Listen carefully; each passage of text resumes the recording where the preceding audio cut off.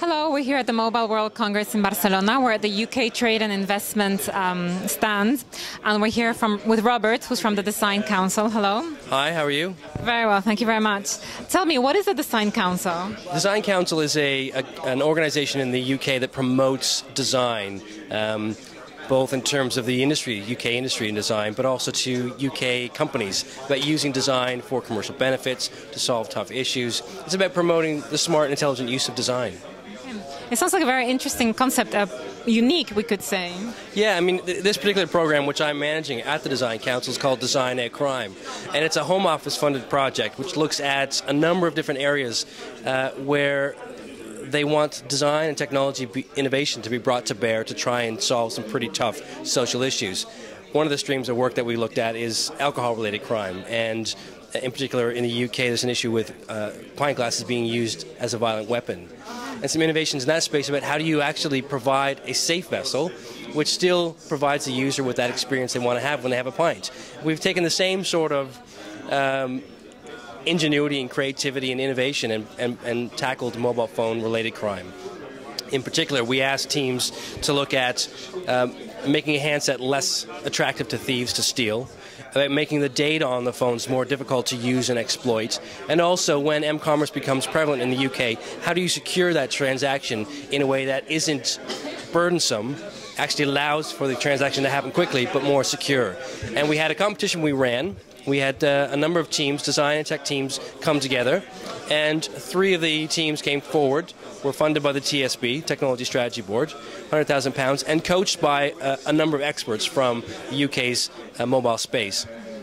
And we brought the 3 solutions here to Barcelona to say, here is a great example of design and innovation that tackles a tough issue within the mobile space, but does so in a very elegant way, has benefits for the consumer, has benefits for the industry as a whole. Is it possible to see a demonstration of what we're talking about? There's a number of them, but I'll walk you through a solution called TouchSafe, which is looking at mobile commerce. So traditionally right now what you need to do with a mobile commerce application, so you're going to use your near-field enabled phone, you swipe it over the terminal to pay for a transaction. But before you do that, you've got to launch a wallet, so an application.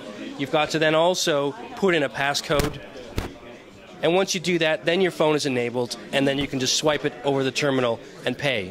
What we've done, or what I shouldn't say what we've done, but what Proxima and Minima, which is the team that developed this, was to create an RFID digital key. So instead of doing all those steps, you touch your phone to your key, and it automatically opens your wallet, and automatically authenticates your phone for payment and swipe. Now this is its first version, I mean this is first generation, but it's an RFID chip which you could embed into anything. So, you know, someone like Swatch could embed it into their watch straps, and so all you do is you just touch it and away you go.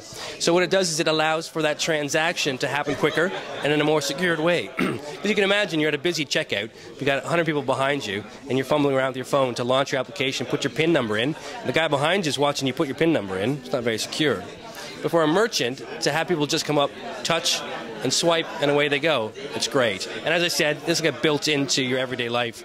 You'll carry it either in your backpack or in your purse, embedded on your watch strap, whatever. Tell me, how's the reception so far? It's really, I mean, it's good. It's been very encouraging to people see the solutions and the elegance of the solutions, and how they're very simple and very much about user-led innovation. So I think there's some real interest, and I think what they do is they demonstrate really powerfully the approach that we've been trying to push, which is crime prevention and security doesn't need to be something that you add on afterwards, and when you add it on afterwards, it's usually pretty clunky. It's an afterthought, it's not very secure. But if you say right from the onset when you're developing a new handset or developing a new service, you say, okay, listen, we've got to make sure this is really secure. How do we do that? When you build it in from the very beginning, you can get something quite powerful and quite elegant. Excellent. Well, we wish you the best of luck. It sounds very, very exciting and a great idea. Thank you very much. Thanks very much.